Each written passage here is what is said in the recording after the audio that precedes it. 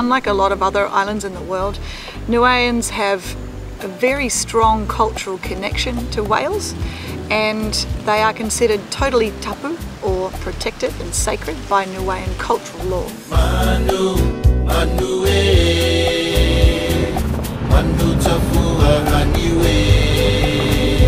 Throughout our time here, we've done a lot of public education. So we give public presentations at various schools, institutions, hotels, a yacht club, village halls, and we really want the community to be involved and to have their blessing to do the work that we do.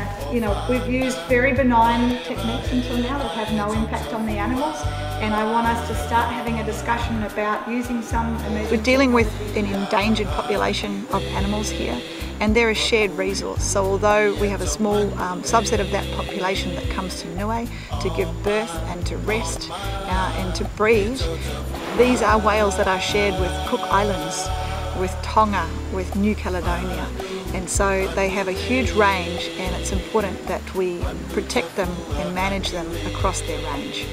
If you want to have a marine protected area, for example, you can look at where that animal's core habitat area is versus where it's just traveling through, and design a protected area around that.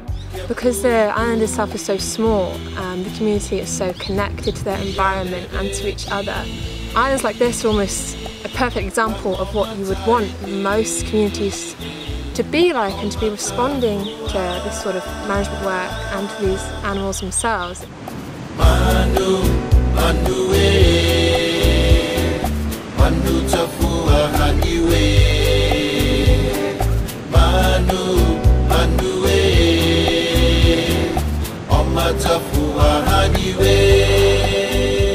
And so we're very conscious and respectful of people's connection to whales, and we always want to make sure that we are involving community, asking for their feedback, consulting them and asking for their blessing and partnership in the work that we do. So we always invite members of Omatapua, members of the community, the government agencies, the New Zealand High Commission. We invite all the stakeholders to come out on the water with us.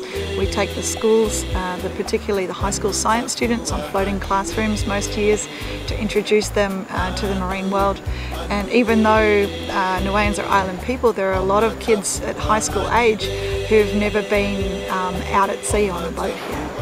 So people have a very strong cultural connection to whales, and we fully respect that here.